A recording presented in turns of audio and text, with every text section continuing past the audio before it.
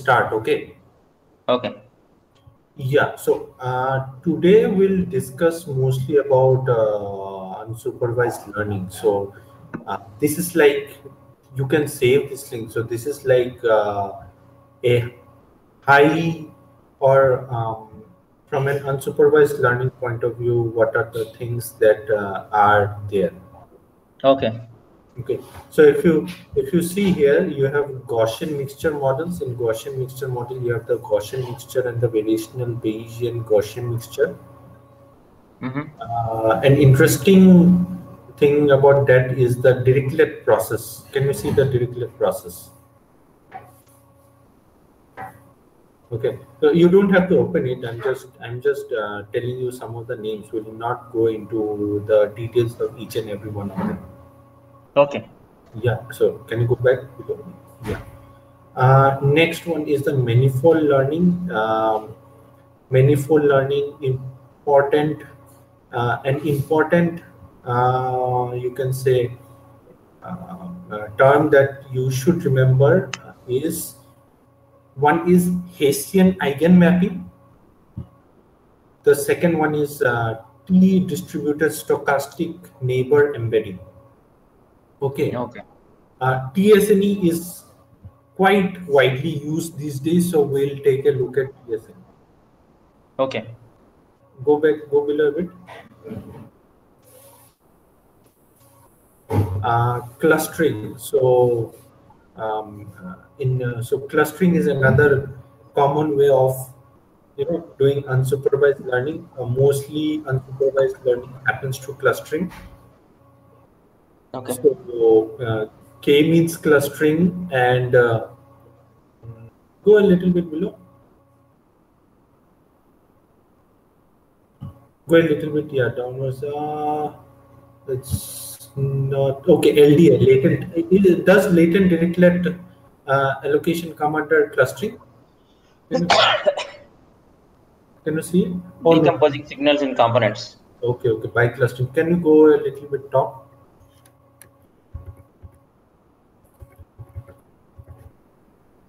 Yeah, so in clustering,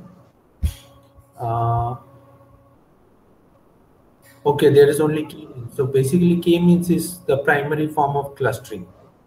Okay. Okay. One second. Yes.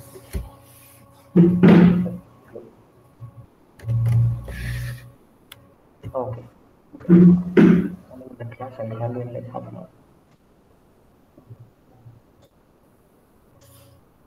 Yeah. Jerry. Yes. And the second thing is decomposing signals in components, matrix factorization problem. So in matrix factorization problem, PCA and ICA are mostly used. So PCA, principal component analysis, and independent component analysis. Okay. Also latent Dirichlet allocation. So PCA, ICA, and LD are very widely used. Okay. I have also seen quite usage for NMF, non-negative matrix factorization. This is quite widely used in NLP. Okay. Okay, so we'll take a look at PCA. Okay. Okay, can you go below? Covariance estimation, not much novelty, and outlier detection. Outlier detection is a field in itself. One of the so outlier detection is basically a problem in itself, and generally these days the autoencoders are the neural network autoencoders are quite used for outlier detection. By the way, do you understand outlier detection? No. I mean, I know the meaning, but I don't know how it is done. Okay. Tell me, what do you mean by outlier detection? Let me see if we are almost on the same page. So outliers are the data points which do not really correspond to the pattern that is found. Okay. Yes. You are almost correct, but that is more like a bookish definition. Okay, let me try to give you a more real world example kind of a thing. Okay. Say, say you are trying to measure blood pressure. So, Okay. what is the general normal human blood pressure? 120 by 80. Correct. So if say you are maybe for high blood pressure, how much like you may have some people in your family with high blood pressure or low BP or something. Have you seen Yeah. anyone? Yes. So okay, let's talk about low BP. Do you know anyone with low BP? Yeah. Yeah. What is the general range for them for low BP? Around 60, 50 to 60. Okay, so what will you say if you say you are analyzing a data set, and what will you say if you find that low BP is written as 5 or 10? Oh, 5 over 10. Yes, 5. No, no, 5 or 10, like somewhere around that. Oh, yeah, that will be very low, right? Yes, so I would say that is pretty much impossible, correct? Like the person Yeah. be dead or something. Yeah. Yeah. Yeah, but if it's a huge data set, you cannot, go manually and check for where it is 5, where it is 10 or something like that, right? Yeah. Yes, so outlier detection is basically the methods where you try to find outliers, and then probably once you know that there is a sizable amount of outliers in your data set, then you can, manually go and check if the outliers that your model is saying that there are outliers, is it an actual outlier, or does it, actually belong, means should you throw, so you can say that if the person has low BP of 5, you can safely throw away that specific sample, correct? Yeah. Yeah. Yeah, but in a general data set, you do not really know means when you are doing actual analysis, you may not know. So uh, once you do outlier detection, maybe then you can manually go and check in the data set if does it actually look like an outlier, and then probably you can, decide to either keep or throw away the samples. Okay. Uh, uh, yeah, so in neural network models, there is this restricted Boltzmann machines, which are, quite old, or you can say one of the first neural network models. And stochastic maximum likelihood learning is what is generally, so many of the neural networks are actually, the theory of neural networks are actually based on stochastic maximum likelihood or maximum likelihood, but for our present discussion, will not go into maximum likelihood. Is that okay? Okay. Yeah. Let's just we'll just take a look at the way. So probably we'll start with PCA. So can you open PCA?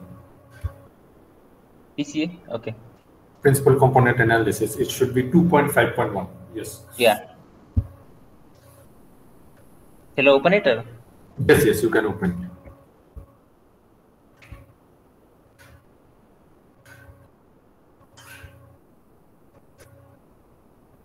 Okay. So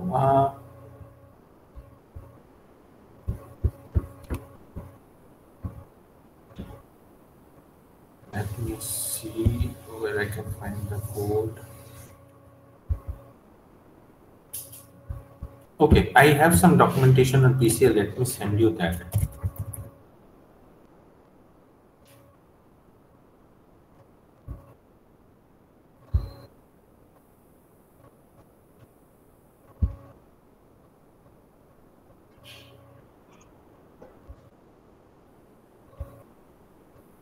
So PCA is both used as a to sort out the features as well as to as a clustering algorithm by itself. Correct. Okay. So yeah, so PC is not machine learning, but you can use it as a machine learning algorithm. Okay. Okay, uh, just give me 2 minutes. Let me.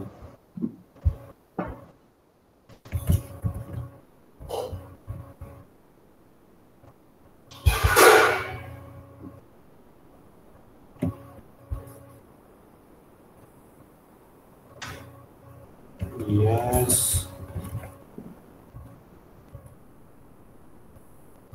Okay, I'll send you a link. Can you open the link?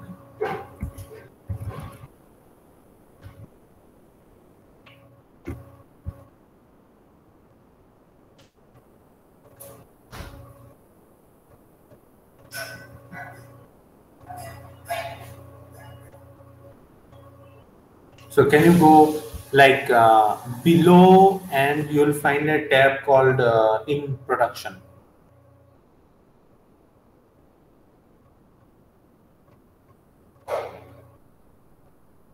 So in this blog post is basically all the internal workings of PCA. Mm-hmm. So if you see here, so to implement PCA, you basically, it's just 3 lines of code. It's from scikit-learn decomposition, import PCA. Then you have to define the n components. N components is the number of components that you want.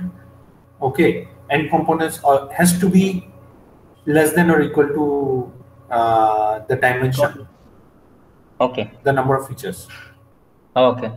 and then you fit transform it uh, on your metrics. Okay. Okay, so what PCA? If I give you a high level value of PCA, okay, probably you can see it. Uh, so like one of the use cases of PCA is that, for example, you want to do some high level visualization. Okay, say you have a 10 dimensional data. Okay. Now you cannot visualize 10 dimensions, correct? Yeah. So what you can do is that you can reduce the dimension to probably 2 dimension, and then you know plot it out and then see what, Yeah. Yeah. yeah, what is the does it, is it. Remaining dimensions, it will summarize. So what it will do is it will basically, okay, let me send you another link.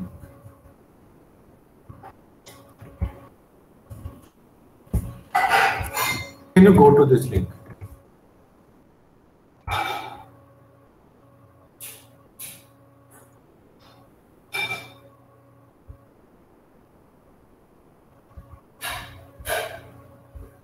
Okay, so here there is a description of principal component analysis. Okay, so what Okay. is principal component analysis? Generally, when we are collecting data, we try to gather as many types of data points as possible, and this is fine. Like you try to gather as many features as possible for the specific data. Mm-hmm. Correct. So in many Yeah. cases, data we have may be correlated. Okay. Yeah. For example, let's say generally age and height for children between age 10 or age 0 to age 20 is correlated, correct? After that, the correlation does not uh, come Mm-hmm. into play. But if you consider a child between the age of 0 to 20, the height will be correlated with the age, correct? Yeah. So you will have height information, age information, and there is obviously some amount of correlation between them. Yeah. So what principal component analysis does is that it converts our original variables to a new set of variables which are a linear combination of the original set of variables. Okay, Okay. what is the mm, now those your original set of variables are uncorrelated. Okay. Your new set of variables will be unrelated to each other, Okay. and hence they are called principal components. Okay. Okay. The unrelated dimensions are principal components. Yes. So means The other uh, ones are since they're correlated, they're not really principal components. they no, it's more like just 1 second.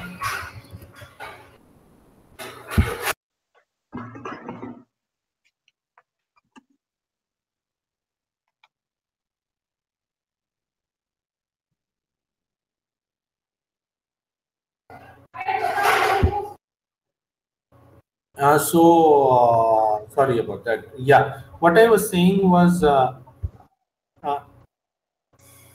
so it does some underlying matrix transformations. Mm-hmm. Okay, uh, and it what it will do is that it will extract out eigenvectors from the original matrix Mm-hmm. in such a way that the new features that you get will be unrelated to each other, means unrelated among themselves. Okay, Okay. Okay. so this may seem like a stretch right now, but like right now, just take my word for it. Probably, if we have the time or something, we can look at the underlying maths, and probably then you will be able to understand it better. But for now, just take my word for it. Okay. So what will happen is through the use of PCA, we will be using only those very. So what will happen in PCA? You will find new set of variables that are unrelated to each other, but which contribute to the variance in the data in uh, varying amounts. Does it make sense? Let, Unrelated, but okay. Mm. let me explain. Okay, can you go into the other link that I sent you, dimensional reduction and principal component analysis part 2? Yes, can you go a little bit top?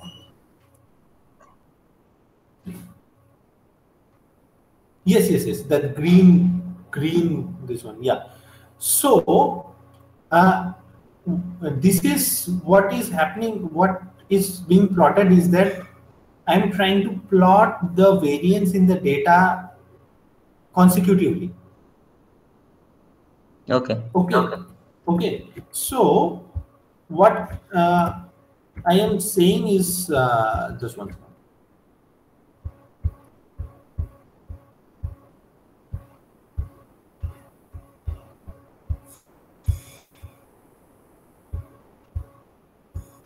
So, what I'm saying is like the first principal component is contributing around 75% of the variance in the data.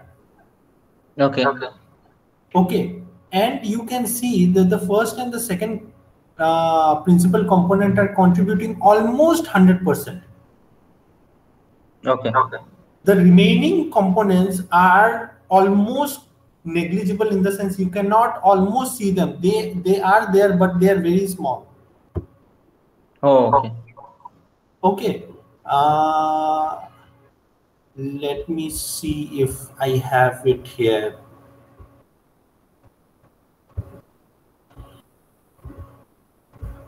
What if a few components they're like their contribution percentage is very close to each other? Yes, that is the thing that I'm trying to explain. That the percentage contribution is actually very, less as you go forward. So if you see, so what happens is how many features you have will be the number of total number of components. Yeah. Okay, so let me explain it to you. So,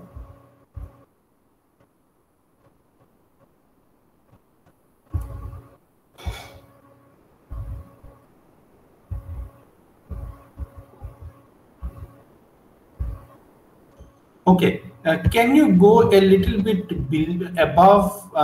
So can you find a place where it's written covariance matrix? Yes, yes, exactly. Just go a little bit. No, no, don't go too much. Just a little bit below. Yeah, just above covariance matrix. Can you find 159.7?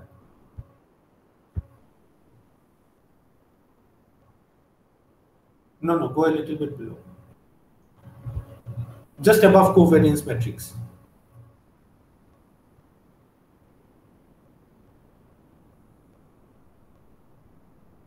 Yes. So now go to the code above it. If you see, I have taken some x values. Okay. I concatenated those x values, and then I standardized those, and then at the end I printed the shape. Okay. Are you seeing it? So basically, Yeah. at the end I created an overall x, Mm-hmm. and then I was just trying to see what is the shape of x. Okay. So x standard dot shape is giving me 159.7, which means there are 7 features and 159 samples. Rows. Yeah. Yes. So what will happen is when you do the PCA, it will, or when you try to find the components, it will, since there are 7 features, it will give 7, you can say, components. Okay. Okay. Now go to the previous diagram that we were discussing, that green diagram. It will be below. So what we are seeing is that corresponding components are contributing to the variance at a very minuscule scale.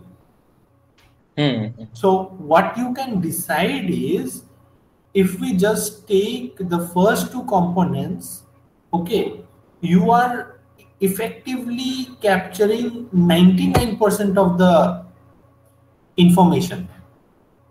Okay. Okay, so the advantage is that you are getting, it's like if I give you 100 rupees, okay, Mm.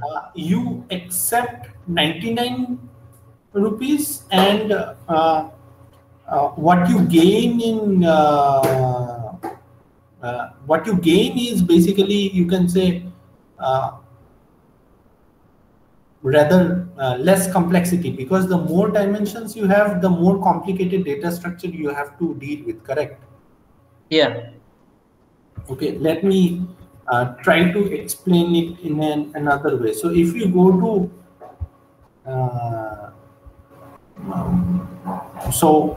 what if you go to the other this one other one yes, yes, so if you check that, why are we interested in PCA? Yeah. A naive matrix multiplication code will implement matrix multiplication in order of n cube. Okay. Okay, so n cube means, you can understand that as the dimensionality of our matrix increases, the complexity also increases exponentially, correct? Yeah. Yeah. So that is one of the advantage of PCAs, that it reduces your dimensionality, which in effect also reduces the complexity of the matrix multiplications that you need to do. Okay. Okay. Mm. Apart Okay. from that, since we were discussing PCA in terms of this unsupervised learning, you can also say that you are in effect clustering your code into, say, you define n components to be 2, so you are in effect defining, or you are in effect forcing your data set into 2 camps. Mm-hmm. Are you understanding me or not? Yeah, got it. Okay. So, for example, let me show you. Can you go to the other, this one, principal component analysis 2 again? The other one. Yes. Can you go a little bit below? Yes, this one. So, if you check here, what I did was so you can see that uh, what we had originally was a matrix with 7 features, right? Yeah.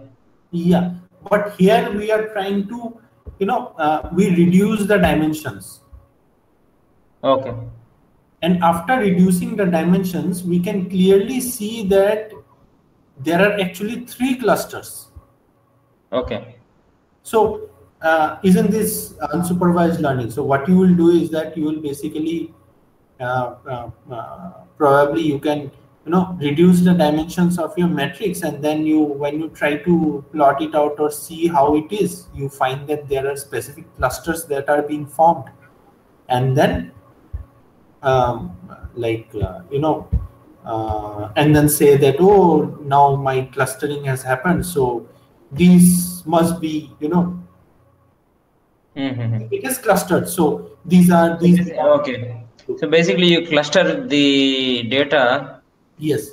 and then take out the dimensions which are actually clustering. Yes, correct. No, so the disadvantage of PC is that you do not know beforehand if it will cluster or not. Yeah. Okay. Now, interesting thing to note here is that in this case it has clustered because what I had actually done was I took the stock prices of 3 companies, Hmm. Hmm. and then Okay.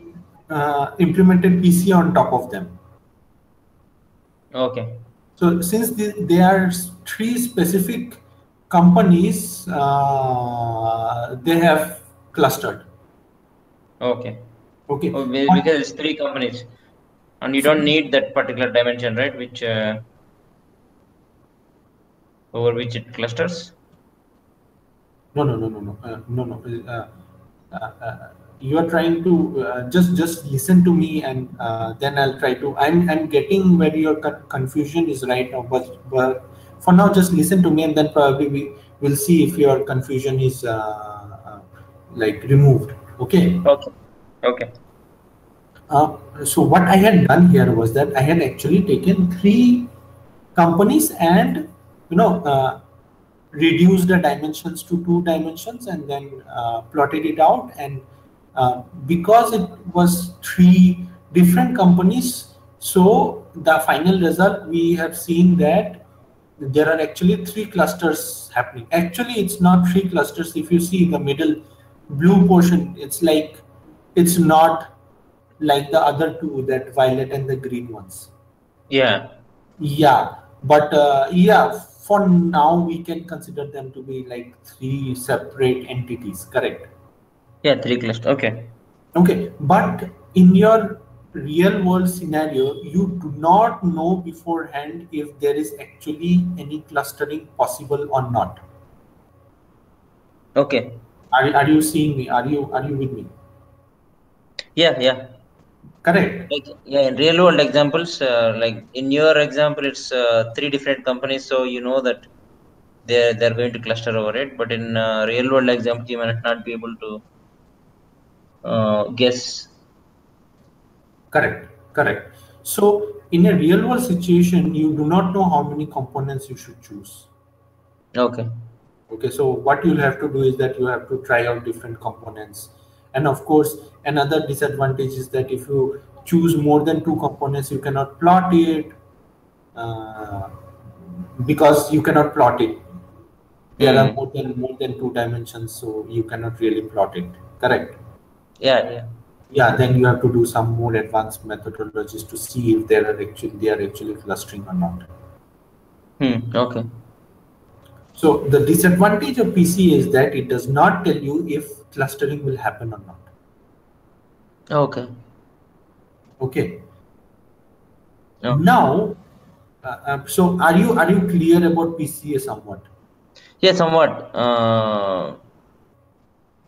Yeah, I'm still not Yeah. exactly sure how it is done So for that, how it is done, you have to actually take a look at the mathematics. for reducing the dimensions, and So you'll. the reduction of the dimension is basically a human thing.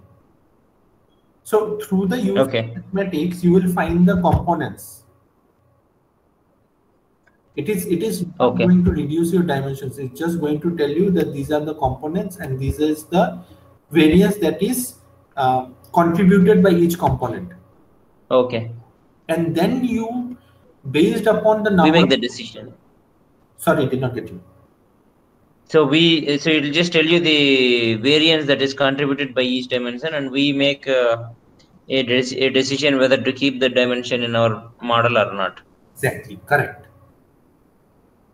So, like it will just tell you that okay, these are the components, and these components contribute this much amount of dimensions. And then what you do, you will, based upon the contribution of the contribution of the variance, you will list or you will sort out the components, and then Mm. say you want like in our case what we did, we reduced the dimension from 7 to 2, correct? Okay. Mm. So I picked the two most principal or the two components which contributed the variance the most. Okay. So if I had selected that my n components, or I will choose three dimensions, then I would have selected the three most prominent components, or the three components which contribute to the dimensions the most. Okay. Are you getting me? Yeah, I got it. Okay. So of course you cannot choose more than the actual number of dimensions. Yeah, that's the highest number. Yeah. Yes, yes. Like in this case, there the maximum number of dimensions were 7, so I cannot choose n components to be more than 7, because that just does not make sense. Okay. So the number of dimensions that you want to keep is your choice. You have to choose it. Yeah. You could, like, I could have chosen one, I could have chosen, means I chose two, I could have chosen 1, 3, 4, 5, 6, or even all. If I choose all, then the, of course, the uh, like implementation of PCA does not make sense, because I'm Yeah. not doing anything, but you get the idea, right? Yeah. So you um by brute force method, I mean, like, do you keep reducing the dimensions, or is it I mean, is there an optimal situation, That like start you from the middle cannot, and. that you cannot say from before. What you will have to do is that you will have to, check out different dimensions, Okay. and then it's also a lot based on uh, so how you choose the number of dimensions to select. If okay, this is actually a very good question. Okay, Okay. let let me explain it to you. So can you go back to that green chart that we had where we were discussing variance?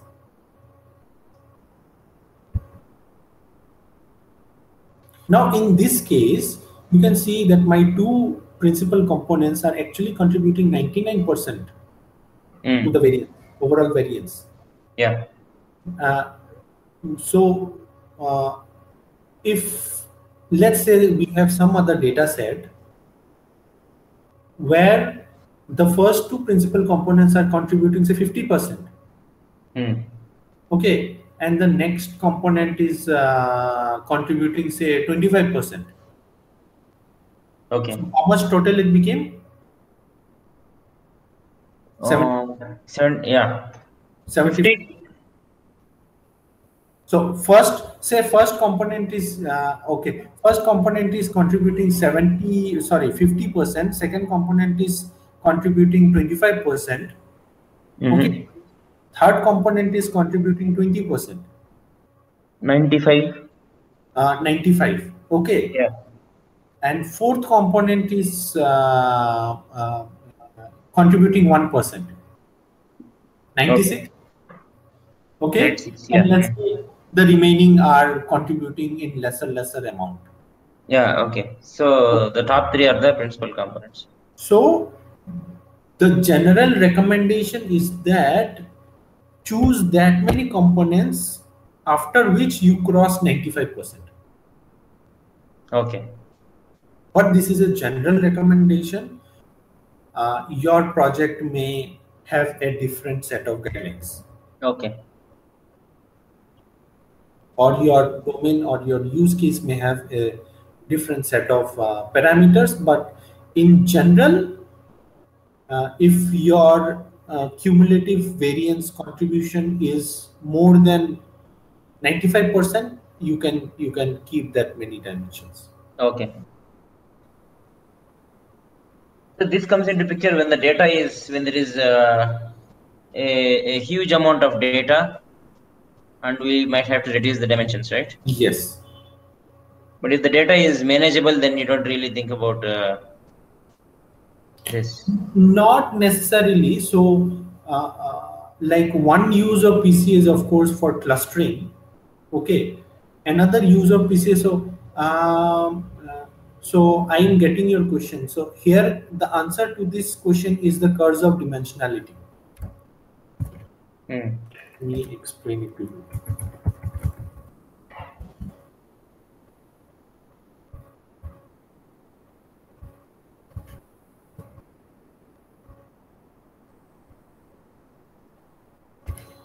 Let me see if I can find the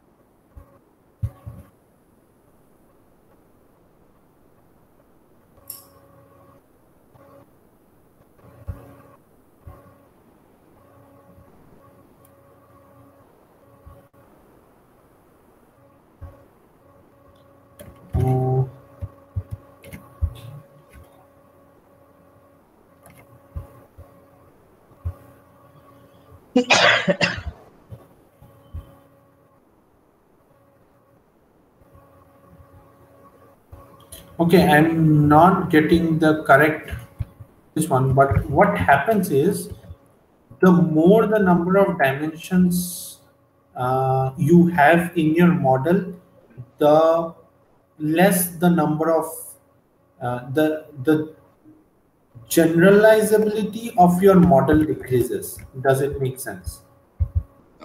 Yeah. Means Is it like if you have too many dimensions, it might not seem generalize to be well. like overfitting? Yes, correct. Exactly. Overfitting is the correct word. Okay. So overfitting may happen. So what happens is generally the higher dimensions are noise. Okay. Okay, and you do not want your model to learn the noise. You want your model to learn the pattern, not the noise. Okay. Yeah. Yeah. Uh, 1 second, let me see.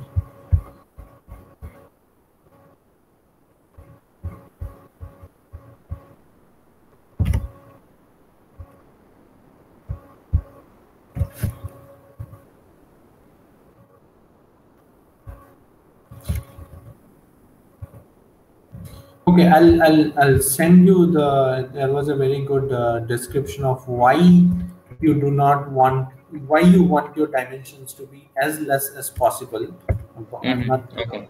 but I'll send you. So that aspect is called the curse of dimensionality, which means that the greater the number of dimensions, the less confident you will be regarding the fact that your model will actually predict or do good in the real world. Okay. Okay, so you actually said it the correct way, that the the higher dimensions are actually do not contribute much to the the uh, applicability of the model. So you actually want as less dimensions as possible. Okay. Yeah. Yeah. So we were talking that we uh, PCA does not actually guarantee that our our you know, model will cluster or not. Hello. Yes. So on that note, let's go to k-means. Okay. Okay. Then we go to k-means.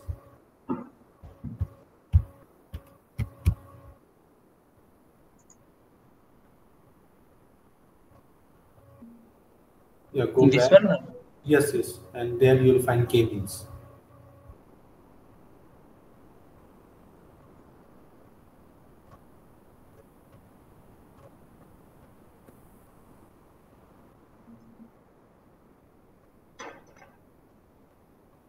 So if you go below, you'll find k-means, mini batch k-means, and the difference.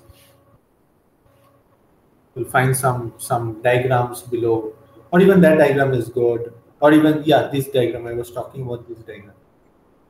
Okay. You have a collection of data points. Okay, what you will say is that you have to define k. Like in PCA, you define n components. Correct. Yeah. Same, it will define. You will have to define k. So Okay. in this case, they have defined k to be 3. Yeah. The guarantee is that it will cluster. Mm-hmm. Okay, it will cluster, to 3 values. Okay. Okay, but the disadvantage is that the cluster may not be real. Okay. Okay, for example, in this example itself, the data points are actually spread across the whole spectrum, Mm-hmm.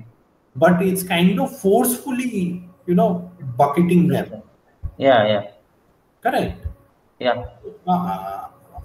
Like in the if this were a real problem, this does not really make like this does not really help you, right?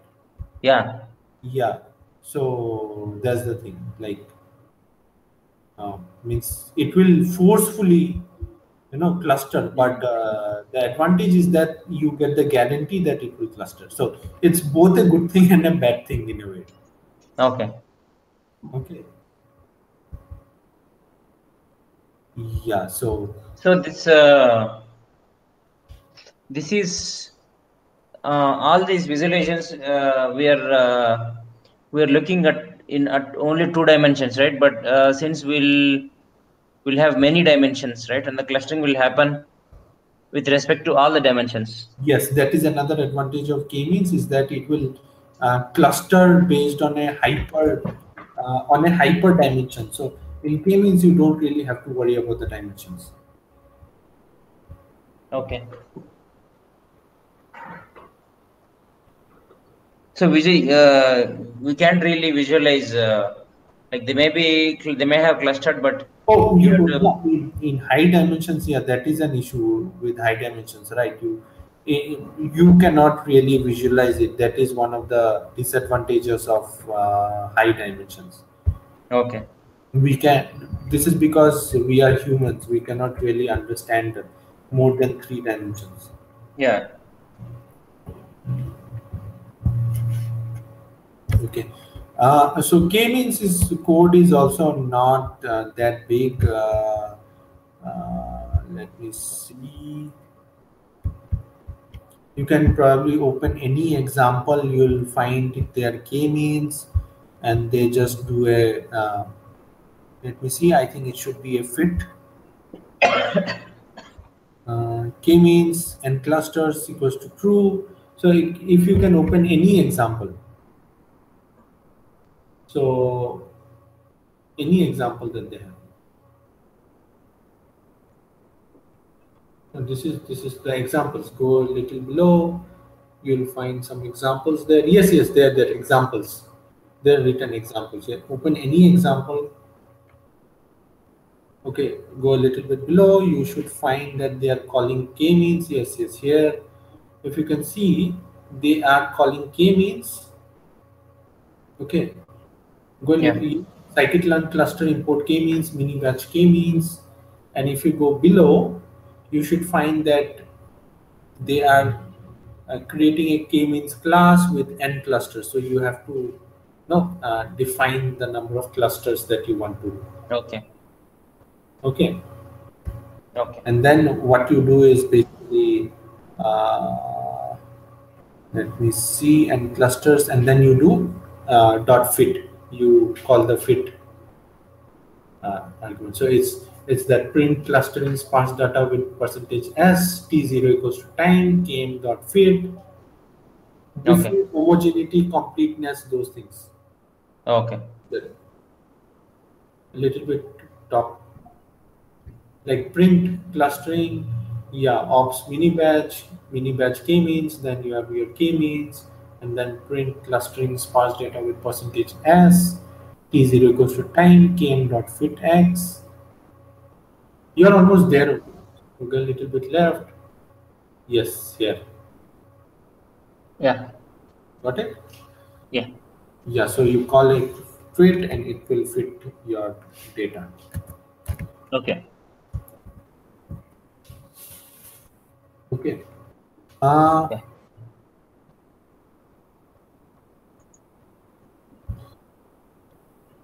just as a last discussion, probably we can discuss a little bit about TSNE.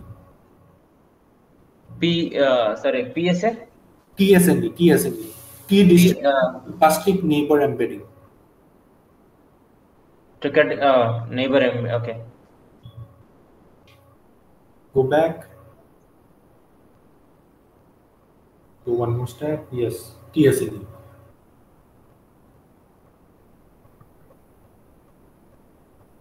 Yes. T distributed stochastic neighbor embedding. So this is also very similar to PCA. You are in effect transforming your metrics. Mm-hmm.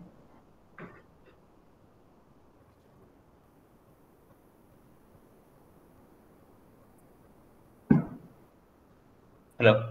Yes. So are you understanding me? No, I couldn't hear the last sentence. So what it's very uh, similar to PCA in the sense that in PCA what you are effectively doing is you are finding the eigen values and the eigen vectors. Mm-hmm. In this case, it's very related to probability. It's very related to variance where in TSNE, if you go to a little bit top, yes, here. So TSNE converts affinities of data points to probabilities. Okay. Okay, so probabilities is very uh, you know. I will say from a real world or from a uh, actual implementation. Uh, do you understand? Like things which are more varied carry with them more likelihood. For example, say I'm trying to give a very loose similarity between probability and variance. in the Okay. sense that say some data class is highly varied. Mm-hmm. Okay, there are a lot of classes or a lot of different points in a particular class. So what will happen is that the probability of that class will increase. Mm-hmm. Does it make sense? Yeah, yeah. So it tries to you know uh, find the probabilities of the different data points, and in the process what happens is it reveals the structure. um, it reveals the underlying structure of the data set. Okay. So mathematically this is a bit of a stretch. So I will definitely recommend that for now, take your uh, you know data, for example, like uh, for now, on whatever data set that you are trying to implement, or whichever data set you are trying to uh, look into, or whichever data set you are trying to understand, implement k-means clustering and pc on them and try to understand the underlying data structure. Then Okay. probably you will be able to get a better feel of the different Mm-hmm. clustering examples, or more complicated clustering algorithms like TSM. Okay. Does it make sense? Yeah. Okay. Like for example, do you remember we were doing that data set where there were different markdowns, and the markdowns were not really helping the Yeah. model? Yeah. Probably what you can do is that you can do a dimensionality reduction, implement a PC on the markdowns, take the principal components, and then see if it Mm-hmm. helps or not. Okay. Okay. Okay. So we'll wrap it at this. So, uh, from a high level, do you think you have somewhat understood it, or if you have some questions at this point? No, yeah, understood it. Okay. High level, I understood it. Okay. Uh, all the details will have to, all the scoring. Is there a document where it explains all the different scoring methods, So, not just for clustering, but for like any algorithm? Just do we use score, or do we use precision recall, or do no, school. some document about scoring? No. So are you talking in general, or are you talking about in specifically in terms of unsupervised learning? In general, actually, because yeah, this fit and predict and everything, that's fine, but in each they're using different scoring methods, right? So what I will do is that I'll try to at least find, and if I do not find, I'll try to at least compile a kind of a cheat sheet about scoring, if you can call it that. Okay. Okay, like what are the different scoring mechanisms that you can use and when to use what. Okay. Also, another thing, probably you might have understood, but unsupervised learning, you cannot apply scoring because there is nothing to compare it against. Yeah, yeah. So Okay. how do we know with this model is good? Yeah, scoring only makes sense if you have a Y component. There is no Y component in unsupervised learning. That is why it is unsupervised. Yeah. Okay.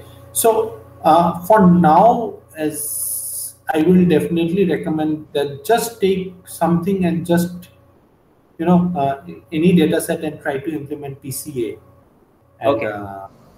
okay, then And yeah. I will definitely say that you'll get a better understanding of it. Yeah, yeah. Sure, sure.